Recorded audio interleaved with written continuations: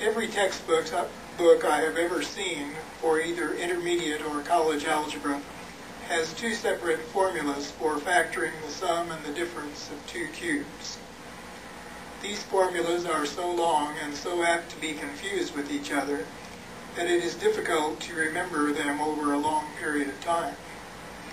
Of course, teachers require difficult things of students on a regular basis when it is necessary. But in this case, it is not necessary, for only a single formula is needed to factor cubes. Let us consider, for example, number 1, the expression 8x cubed minus y to the 6th. Each of the terms is a perfect cube. 8 is the cube of 2, and x cubed is the cube of x, and y to the 6th is the cube of y squared.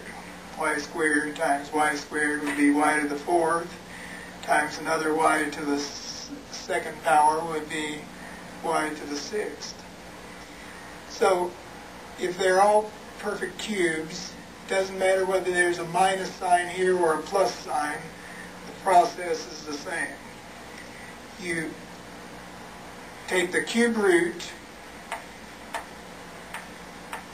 I'll abbreviate that C-U-R-T, the cube root of the first term. So the cube root of 8x cubed is the number which we multiply together, or the expression we multiply times itself 3 times to get 8x cubed. In this case, that would be 2x, because 2x times 2x gives 4x squared. 4x squared times 2x gives 8x cubed. So the cube root of 8x cubed is 2x. Then the same sign.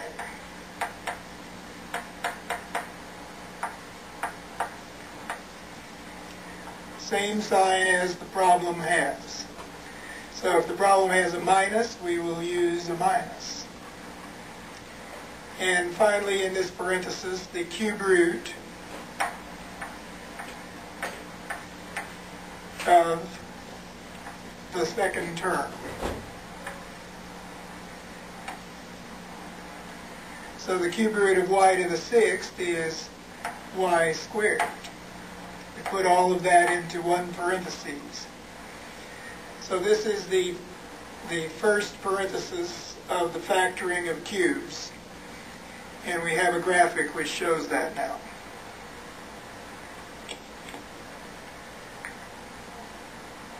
Then we will build a second parenthesis for the factoring of cubes on the basis of that parenthesis. We will rename this A and this B.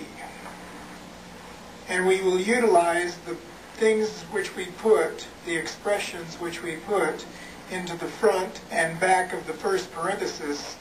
We will utilize those in the building of the second parenthesis of the factors of cubes. So the formula goes like this, and we have a graphic for that.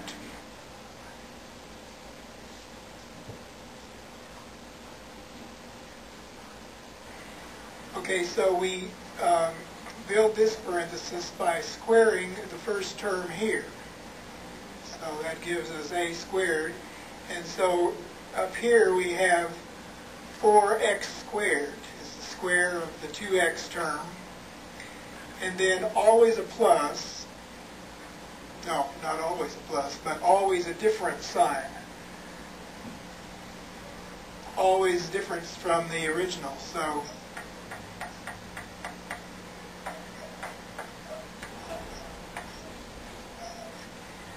So if in this case we have a minus, then the problem will have a plus.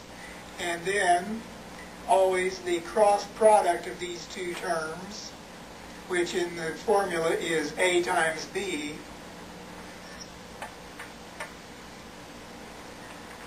And in this case, in the case of this particular example, the cross product is 2x times y squared.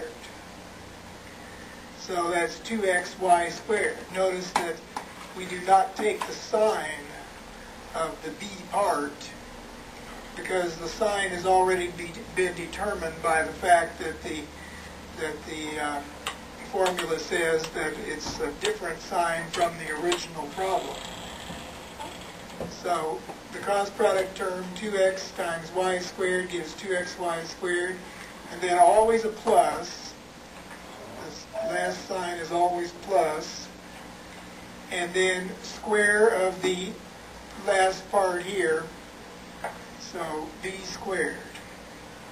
And in this case then, the problem would have always a plus, and the square of the b term, which is y squared. When you square that, you get y to the fourth. And so there are the factors of the original cube problem.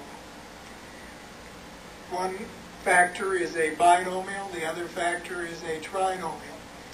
The second factor is always a trinomial, and so the student may wonder, what about factoring it? Will it factor?